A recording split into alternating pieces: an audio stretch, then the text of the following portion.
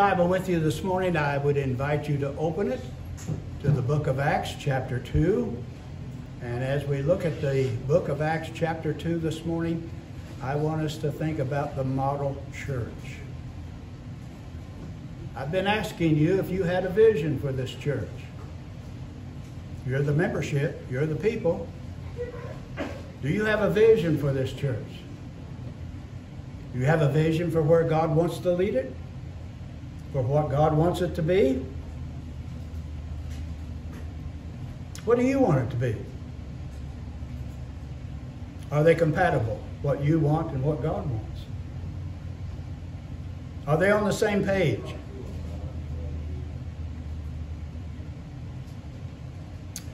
Next Sunday, Lord willing, I look to bring a message on a vision. But this morning, I want us to see the model church. We're going to look at 3 different churches this morning. We're going to decide what kind of a church we want our church to be. What kind of a church God wants our church to be.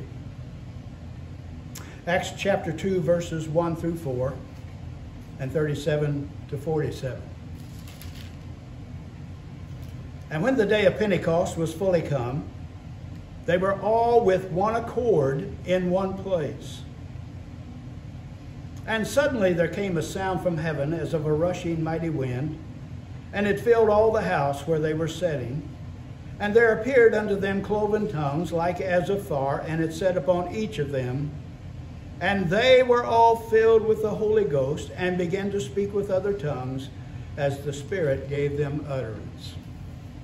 Now look at verses 37 to 47. Now when they heard this, they were pricked in their heart when they heard Peter's preaching, and said unto Peter and to the rest of the apostles, Men and brethren, what shall we do? Then Peter said unto them, Repent and be baptized, every one of you, in the name of Jesus Christ, for the remission of sins, and you shall receive the gift of the Holy Ghost.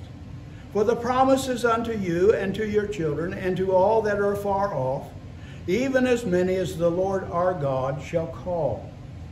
And with many other words did he testify and exhort, saying, Save yourselves from this untoward generation. Then they that gladly received his word were baptized, and the same day there were added unto them about 3,000 souls. And they continued steadfastly in the apostles' doctrine and fellowship, and in breaking of bread, and in prayers. And fear came upon every soul, and many wonders and signs were done by the apostles.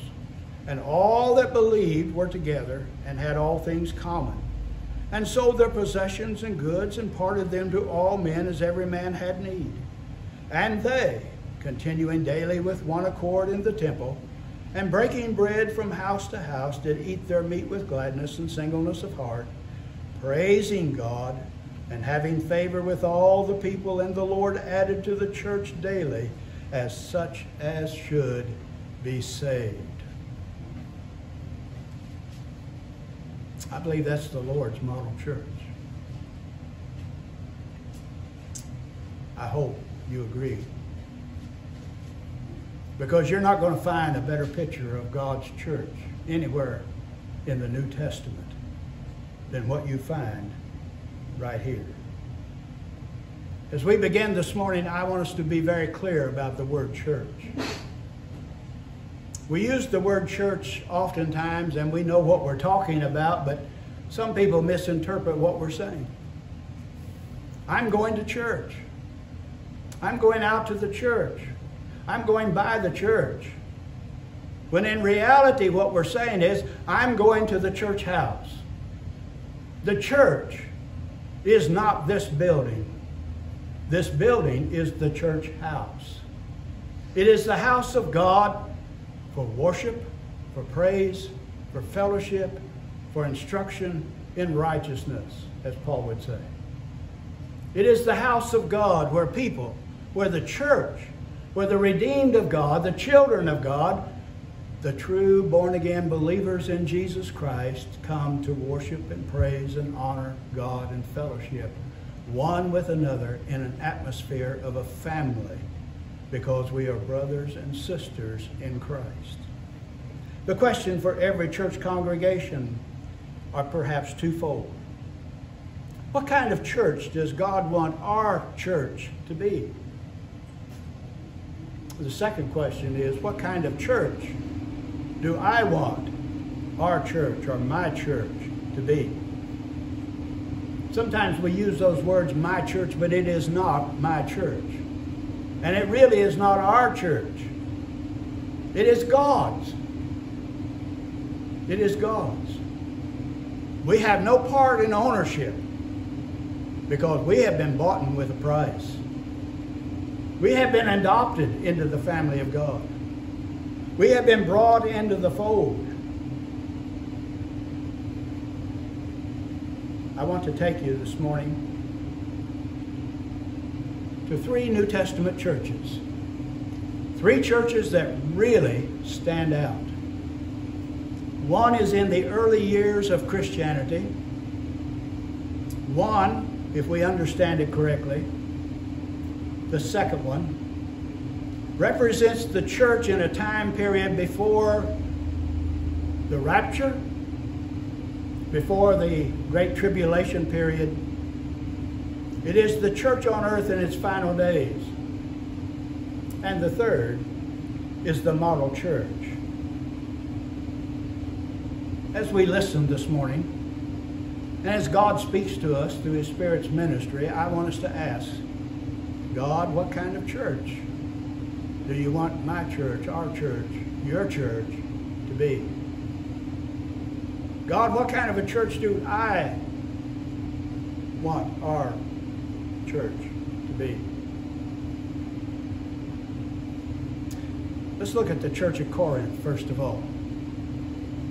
The church of Corinth is found throughout the New Testament book of 1 Corinthians. Throughout that whole letter that Paul wrote to the church of Corinth, Paul expresses many things about the church at Corinth. It is a church that Paul started. It is a church that Paul worked with. It is a church that really is not very old in years of existence. It is a church not too long after Christ ascended back to the right hand of the Father.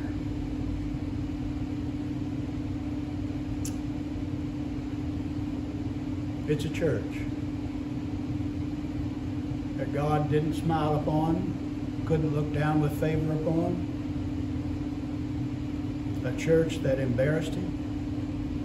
A church that disgraced Him. A church that shamed Him. It was a church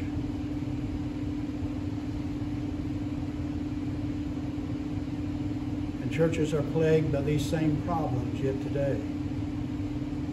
And thus they fail to glorify God, and basically they just exist to go through the motions. Well, it's Sunday and we do this every Sunday.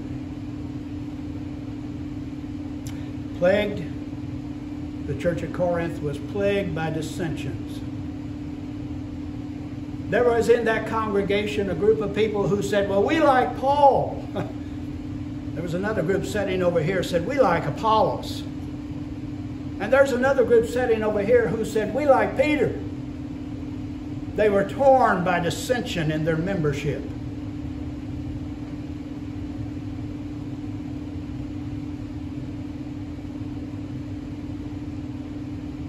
Some like their Brother Danny. And Brother Danny did a good job. And they don't much care for me. I'll just be honest with you. I've already learned that a long time ago.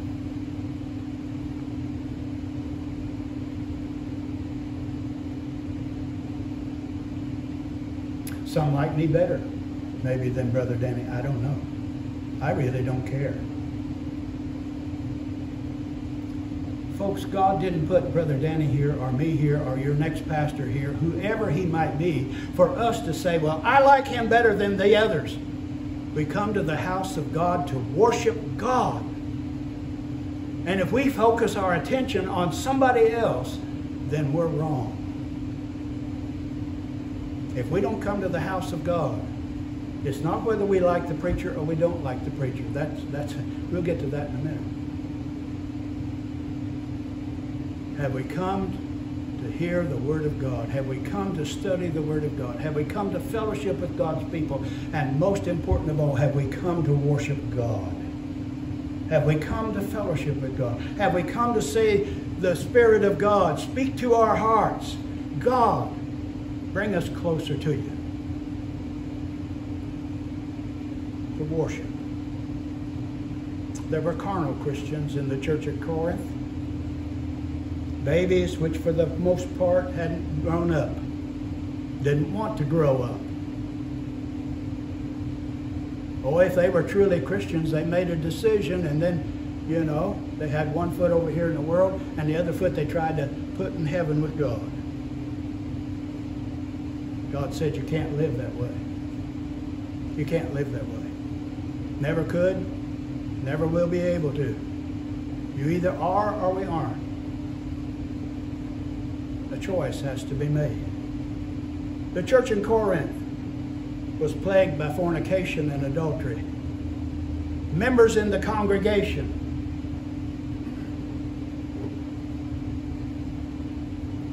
toyed around with the world's concept of sexual pleasures and didn't seem to care. And the congregation in Corinth didn't seem to care enough to do something about it. The church in Corinth, there was a lot of disharmony among the members. Some said, I've got this gift. Some said, I've got that gift. And they got in an argument over whose gift was better or more important.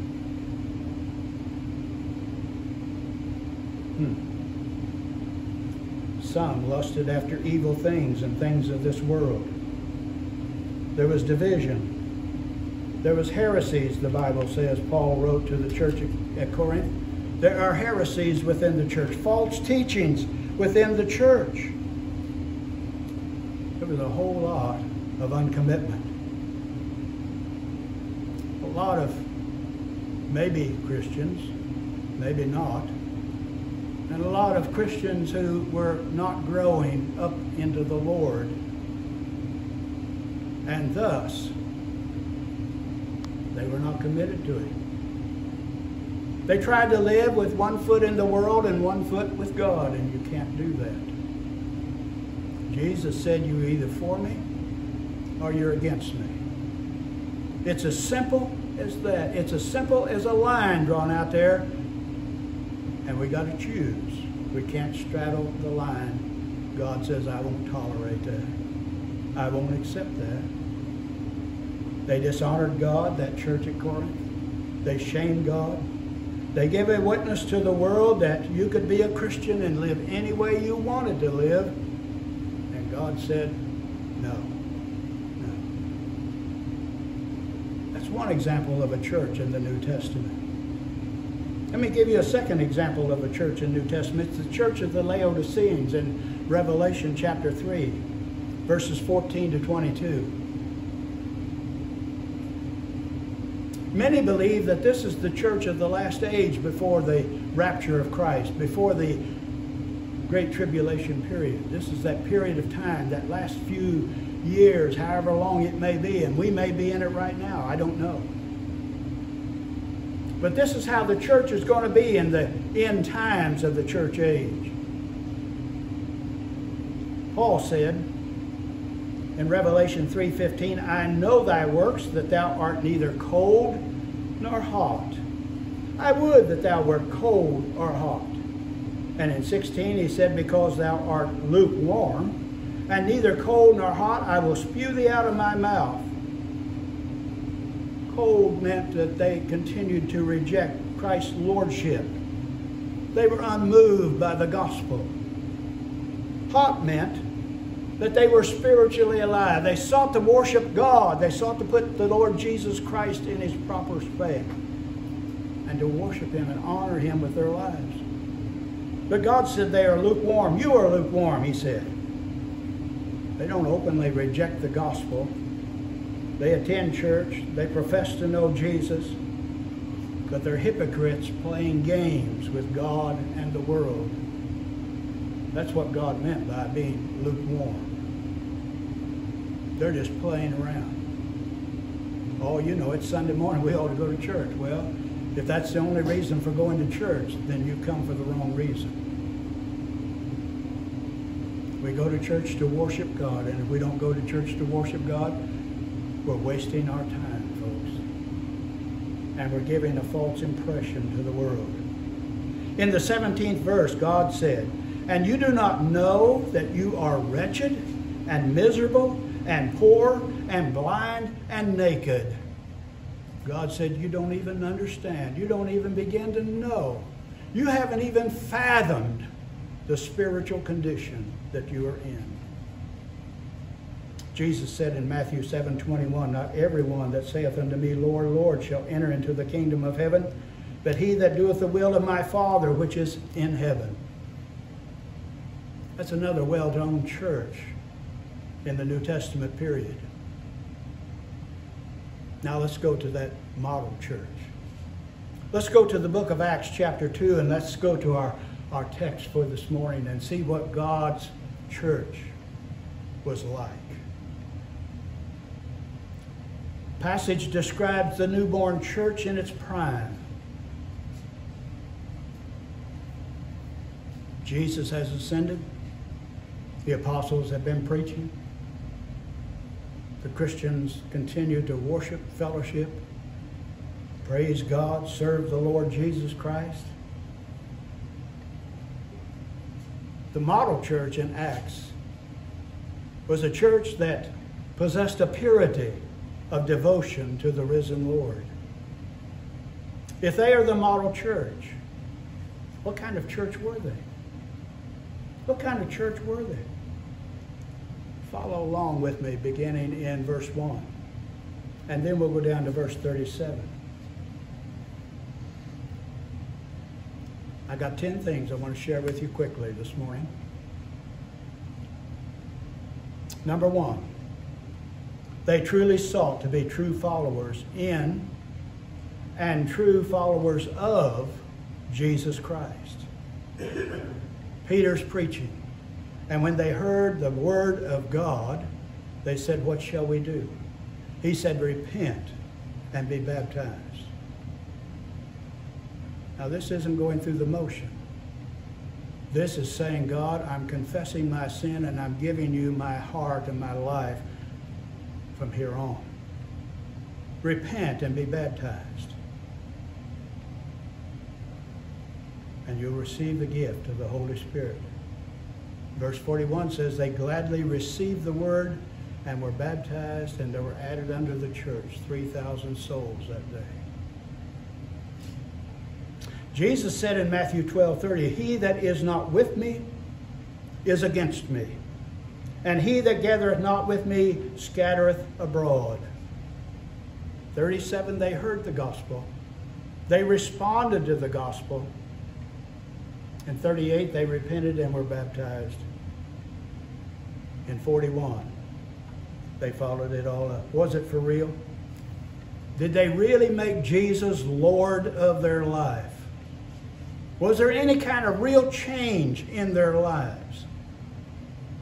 Folks, if you read the following verses, the verses that follow, you can't help but see that there was a change in their lives. Let's look at what they did. Number 2, they were in harmony with God and with one another. They were in harmony with God and one another. They sought to please God. They sought to honor God. They sought to live as God wanted them to live. And they sought to accept one another, to love one another, and to serve the Lord together, one with another.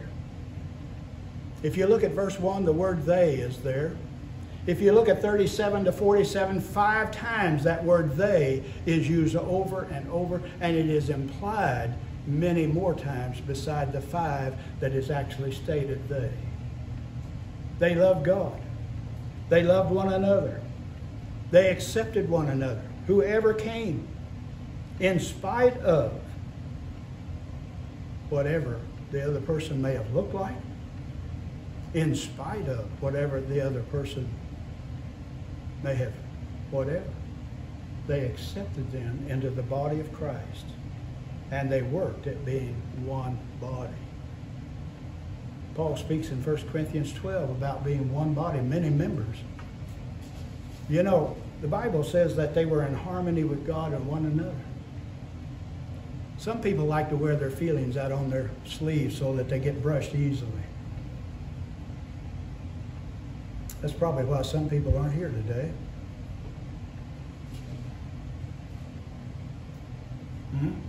Well, somebody said something and I didn't like it. Did you go to them and talk to them about, well, no, I didn't. Why not? Well, somebody did something I didn't like. These people came together as baptized believers in Christ as their Lord, and they fellowship. They worked together in harmony to being the people of God in that place. They accepted one another. Well, I don't like the way that guy preaches. Well, maybe you don't. If you came to listen to the preacher, you came for the wrong reason. We ought to come to God's house to hear the Word of God, and let the Spirit of God be the one who brings it to us and teaches us in it. Well, I don't like the way that person looks. They don't quite, you know, they're on the other side of the tracks. They don't quite come up to my status. Well, there's something wrong.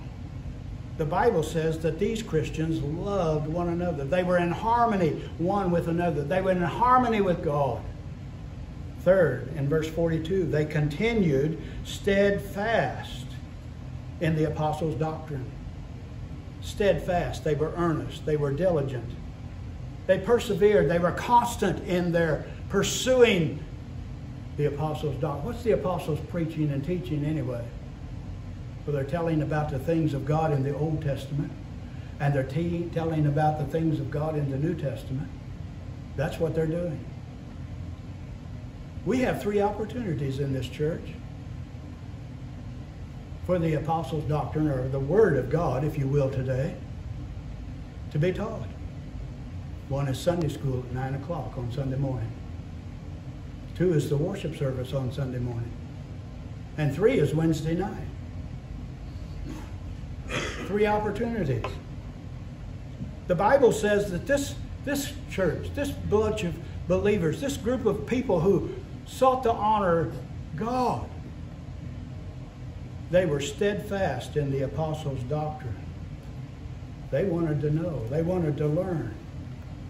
The church is the place where God's Word is taught, so Christians will know how God wants us to live.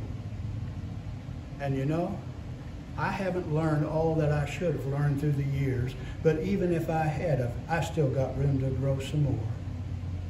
I don't know, can you say that? You know, I could be here for 80 years in the house of God, and I still wouldn't know everything God had set out there for me to know and to learn, and to grow to that point of maturity where I'm like the Lord Jesus Christ. That's always the challenge before us. They steadfastly pursued it. The Word of God, the spiritual food that grows us toward maturity in Christ. Number 4, in fellowship. Fellowship with Jesus and one another. We talked about that a minute ago. Number 5, in breaking of bread. That's the celebration of the Lord's Supper. That's when we come to remember what Jesus has done for us. To be reminded so that we don't forget how precious, at what great price came the salvation of God, the forgiveness of our sins. How God went through that moment when there was darkness over the face of the earth, and he turned away from his Son who became sin for us. and sacrificed his life to pay the penalty. Oh, well, that's not that important either to some people. No. But it was to these Christians. It was to these in the model church. The Bible says, number 7 in verse 43, and great fear, the fear of God, the reverence of God, putting God first.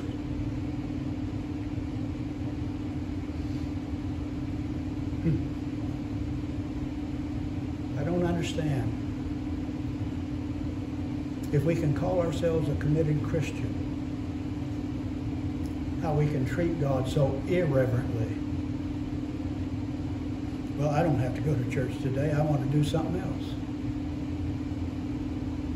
I don't have to do this. I don't have to do that. I don't have to live this way. I don't have to order my language. I don't have to order my affairs in life. Why? The Bible says this group of Christians in the model church feared God. They reverenced God. They held God in such a high plateau of respect and worship that they wanted to honor Him with their life. They wanted, some people want to know if the church is a beautiful place. Does that make any difference whether we worship God in it or not? In Wyoming, we started churches in homes. We started churches in school buildings. We started churches in VFW Hall where there was a restaurant type thing, and we would go in and clean out the beer bottle. People came because they wanted to worship God, not because of the looks of the building as the most beautiful place to worship. Oh, I want to go to a church that's comfortable. It's got padded pews. It's got air conditioning. It's got all of the trimmings. You've gone for the wrong reason, haven't we? Gone for the wrong reasons. They went because of the presence of God. The reverence that they had for God. Number 8, 44 to 45. They looked after one another. When they saw a need, they met that need. If they had to dig in their pockets, they did it, and they did it gladfully. They didn't expect somebody else to pat them on the back. They didn't run up and down the street and say, look what I did. They just did it because one of their brothers, one of their sisters was in need, and they had a way, an opportunity to meet that need. They looked after one another. It was more than just saying, I love you. It was the demonstration of that love. That's what it was. And number 9 in verse 46, they continued daily with one accord. They continued daily in fellowship and harmony, in gladness and unity with the Lord and with one another. Number 10, they praised God. They rejoiced in God. God who had saved them from their sin. God who had redeemed them. God who had blessed them. God who had given them the ultimate in the sense of one day being taken up into glory with Him forever. Oh, now consider the results. The Bible says they had favor with all the people. There are lots of communities where churches are located that the church doesn't have much favor with the people. Well, those people down there, they just fuss and fight all the time. Those people down there, they're kind of snobbish. They only welcome certain classes of people, or certain colors of people, or certain this or certain that. Those people down there, they backbite one another all the time. The Bible says in the model church they had favor with the people, meaning the community, meaning the people around them. Monroe City, Hunnewell, Shelbina. And the Bible says, secondly, the results was the Lord added to the church daily such as should be saved. In closing this morning, which of these 3 churches do you think God wants our church to be?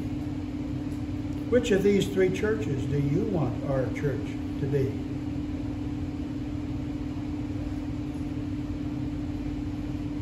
And the question always is before us, as it is before all the people out there on Facebook or wherever who are sitting at home today and could be in the house of the Lord.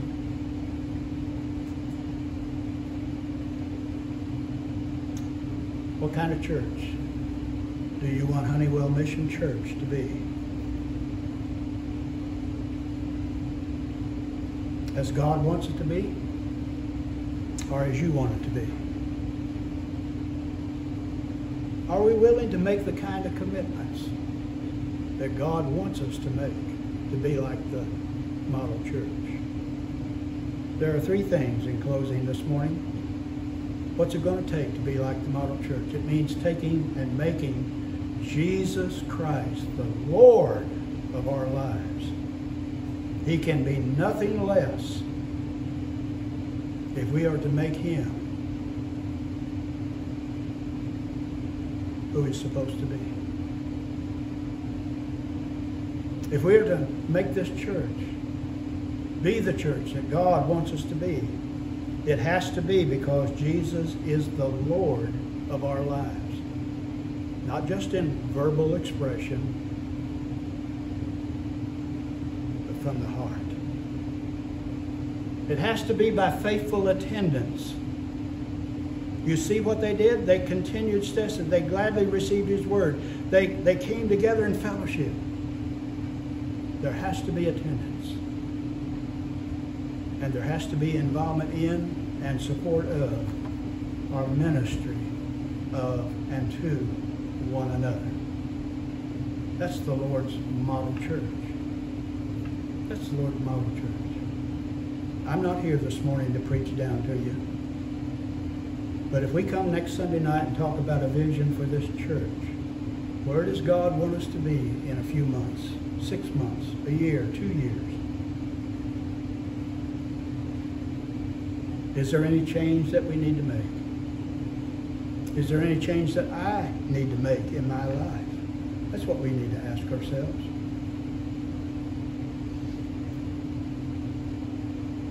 This church set the example for the kind of church God wants us to be.